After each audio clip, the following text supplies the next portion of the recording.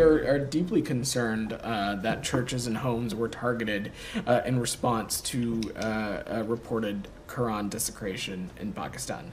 We support peaceful freedom of expression and the right to freedom of religion and belief for everybody. And as we have previously said, we are always concerned of incidents of religiously motivated violence.